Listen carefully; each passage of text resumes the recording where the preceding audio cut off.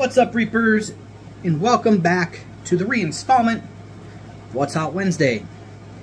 Today I'm going to be testing a sauce that I came across at the Saucy Fest, Maryland.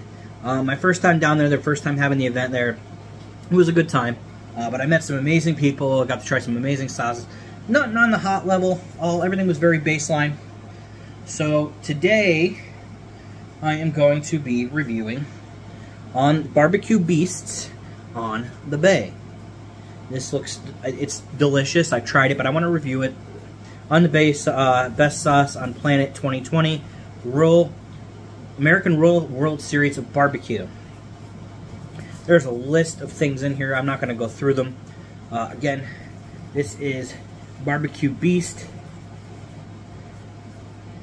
Very, very delicious sauces.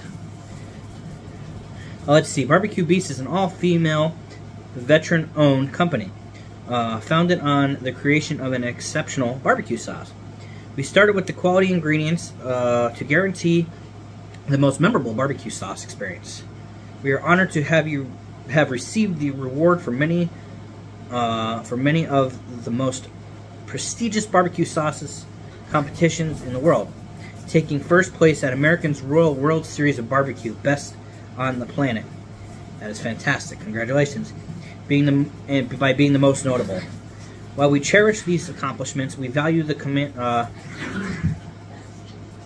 puppies are fighting. The communities and compliments from our loyal Beast fans even more. We are honored to bring you this bottle of tasty goodness. Feed your beast. I love that written label. Of course, there's no. They say release your beast so you can rip it open with your teeth. But that's not a big deal. I'm okay with it. Alright, so I got my Scoville unit spoon. Everybody knows how this works for me. Sniffy snip. Ooh. Ooh. Ooh. Sniffy sniff. One simple taste to get the taste buds rolling. And then a secondary taste to do my judging. Again, very barbecuey smell.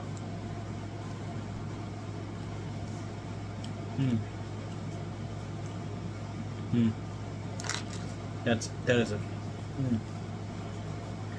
fantastic sauce. There we go, number 2.